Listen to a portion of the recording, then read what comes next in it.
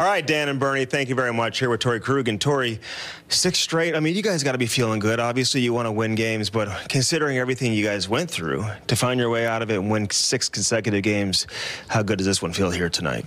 Yeah, it feels good. Obviously, it was pretty ugly there for a while. So to come out of that, playing the right way and getting rewarded for our work, obviously that was a good one tonight. I know you guys had some player-only meetings, and a lot of things happen when you lose a lot of games, but you just said coming out of it. How did you guys come out of it?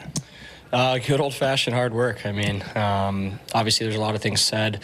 You can have as many meetings as you want. You can make changes to the lineup, but all that matters is stepping out on the ice and putting in the work. And ultimately, we've been doing that the last couple of weeks, and it's showing for it. You guys have a lot of veteran players, obviously, in the room, but when you lose games like that, does doubt creep in, or do you guys truly believe you're going to be able to find your way out of it?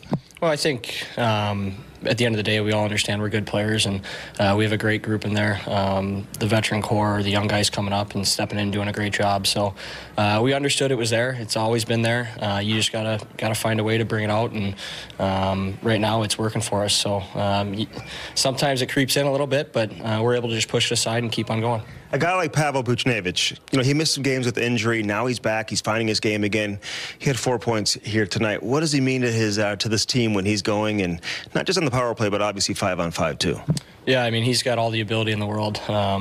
If you look up and down our lineup, he plays in all situations and has the capability of being our best 200-foot player. So he's a very important guy for us. We're obviously very lucky to have him, and he cares about the game a lot, and I think that's what shows. And ultimately, when he's playing like that, we're a hard team to stop. All right, you score your 4th goal of the season here tonight. How often do you work on that one-timer, Torey? We hit a few every single day. So obviously it's part of the job, part of the gig up there when you're on the power play, and we work on it quite a bit. But when you get chances like that, you got to make sure you take advantage of them. So. Yeah, this game had some feistiness too. Tyler Tucker comes up. What do you tell a young guy like him, and is it kind of fun seeing him getting a scrap there? It's great. I mean, he's come in and done a great job. Just a stable guy back there, and obviously. In a situation like that, in a 6-2 game, he sticks up for himself, and guys on the bench feed off that. So we're very happy for him. He did a heck of a job, too. Another game coming up on Monday against Anaheim. This is kind of crazy. You don't have too many back-to-back sets like this in the same building. How do you approach Monday? Different.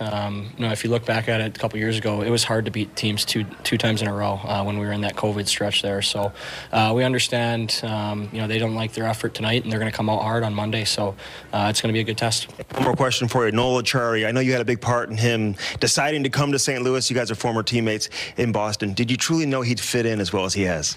Yeah, I had a feeling he was going to be, one of the coach's favorites from day one. He stepped on the ice for us. So one of my favorite players I've played with, both ends of the ice. His compete level, block shots, even 6-2 games, he's blocking shots late because he plays for the guys sitting next to him. So he's a great teammate. All right, congrats on the win. Thank you very much. All right, Dan and Bernie, let's go back to you.